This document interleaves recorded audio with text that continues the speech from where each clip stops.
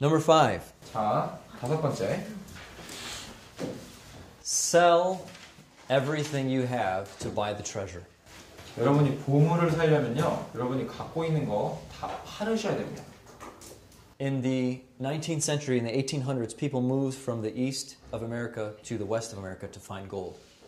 미국에서 18세기나 19세기에 미국 동부에서 서부로 다 갔어요. It's hard work to find gold. 금을 찾기 위해서 갔는데 그게 쉬운 게 아니에요, 찾는 게. In Matthew 13:44, Jesus told a parable about a man who found a treasure hidden in a field. 그래서 마태복음 13장 44절 보면 숨겨진 보물을 찾는 그 비유를 예수님께서 말씀하셨는데 He went and he sold everything that he had so that he could purchase that field. 그래서 그 땅 하나 살려고 자기가 갖고 있는 거 다 팔아가지고 그걸 딱 산 거예요. David said, I rejoice at thy word as one that finds great treasure. 그래서 저는 하나님의 말씀을 찾는 것을 보물을 찾는 것 같이 기뻐한다. If there's something in the way, give it up. 뭔가 이제 하나님의 말씀을 외우는데 방해가 되는 게 있으면 포기를 하셔야 됩니다. God has commanded us to work to feed our families. 그래서 God has commanded us to work to feed our families. 하나님께서 말씀하신 것이 무엇이냐면은 이 가족을 부양을 하려면 네가 일을 해야지. He has commanded us to help other people. 다른 사람들 도와줘야지. He's commanded us to be healthy. 건강해야지. But He's not commanded us to play games in the PC 방. 하나님께서 명령하지 않은 것이 있다면 PC방 가서 게임하는 거는 하나님이 명령한 적이 없어요. Or watch sports. 그 스포츠 게임 이렇게 보라고 하신 적도 없어요. Or movies. 그리고 영화를 보라고 한 적도 없어요. Or any other dreadful waste of time. 그런 식으로 이렇게 시간 낭비하라고 하신 적이 한 번도 없습니다. Don't become a monk. 그 지금 or none. 중이 되거나 수녀가 되라는 얘기는 아니에요, 제 말은. You have to do some things in life. 뭔가를 해야 되기 때문에. Besides memorize the Bible. 근데 여러분이 성경을 암기하시면 정말 좋겠죠.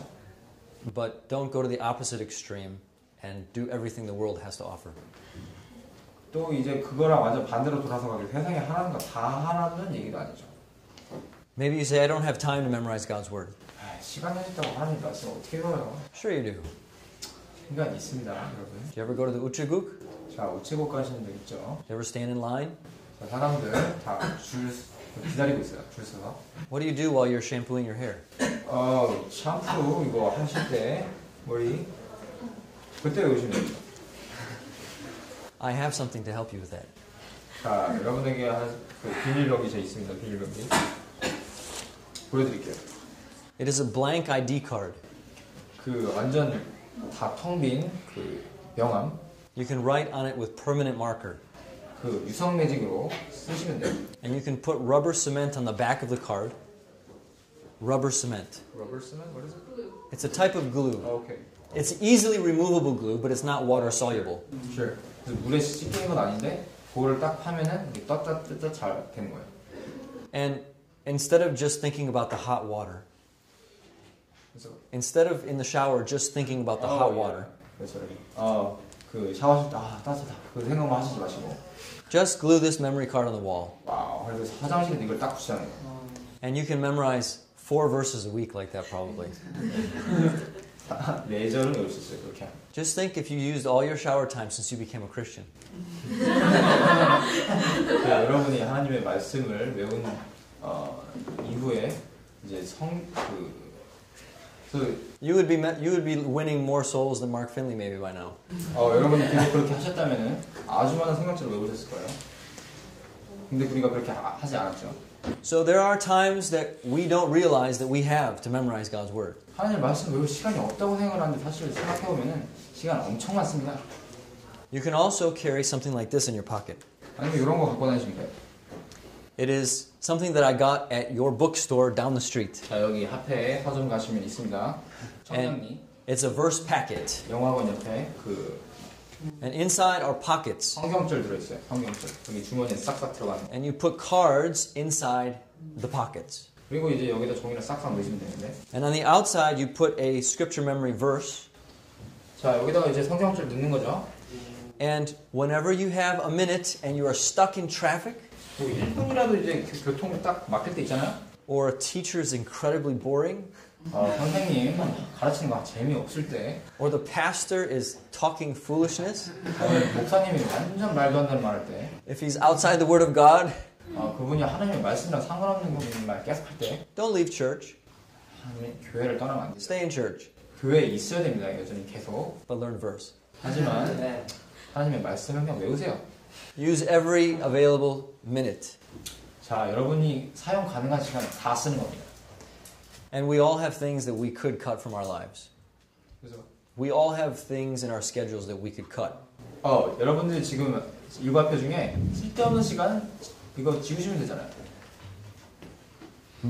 But there are times where we don't need to cut anything. We're just wasting the time. 근데 우리가 생각하는 거 해봐야 될 게 뭐냐면 우리는 시간 낭비를 엄청나게 많이 한다는 사실. Remember Bruce Lee, when he went places, he would be working the hand grips in the car. 그래서 그 이소룡이 아주 싸움 잘하는 사람 운전할 때마다 계속 이러고 있었어요. 근육 키우려고. Rubbing his knuckles on something hard while he watched a movie. 그 영화 보는 동안 이거 계속 비비고 있었어요.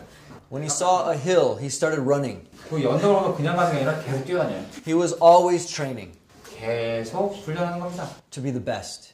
최고가 되기 위해서. And if we're going to fight the devil in the last days, we need to be the best too. 사단과 싸워 이기기 위해서 최고가 되려고 우리도 이소룡처럼 싸워야 마땅하죠. Sell everything you have to purchase this treasure. 여러분이 갖고 있는 걸 싹 다 팔아가지고 요 보물을 사는 겁니다. Your health is something that you need to treasure in order to memorize things.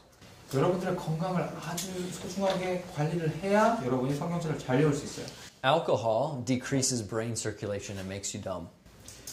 술 드시게 되시면 피가 좀 덜 잘 안 돌고요. 좀 머리가 좀 안 좋게 만들어요.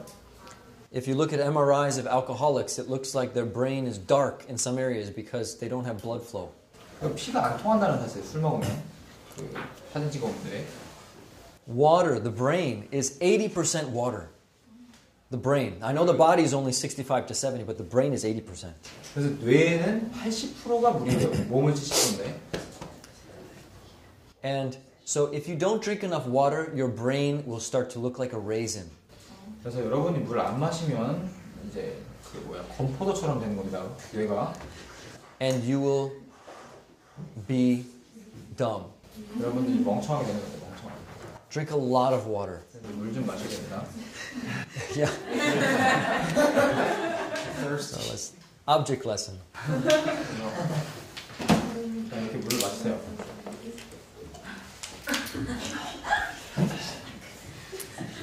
When the brain has enough water, then it can have proper circulation of blood.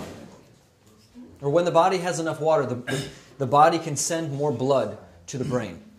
몸에 물이 충분하면 충분히 가요. 피가 머리에. And with the blood comes glucose, energy.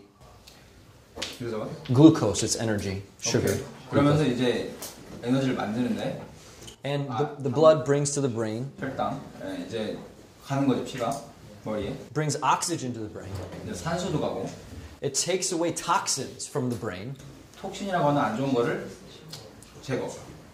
My personal recommendation is 3 liters a day. 3 liters? 1 liter in the morning, 1 liter between breakfast and lunch, and 1 liter between lunch and supper. What do you mean liter? Liter, like... liter. Like a liter. Sorry, I thought it was liter. 그래서 yeah, sorry. sorry. 1리터, 2리터, 3리터 아침, 점심, 저녁 드시는 겁니다. So 3 liters. Well, I think a quart is roughly a liter. 3 quarts, for me, makes me start thinking very fast, personally. Okay, so 3쿼터. another way to really increase our memory is to exercise regularly. 그래서 규칙적으로 운동을 하시는 겁니다. Again, it increases circulation. 그래서 우리 피가 아주 잘 돌아요, 그럴 때. A healthy diet as well, like Daniel's diet in Daniel chapter 2. 그러니까 다니엘서 2장에 나온 것처럼 아주 잘 드셔야 돼요. And if you need to supplement, make a brain shake with ground up flaxseed and walnuts and blueberries and some rice or soy milk or some other kind of milk.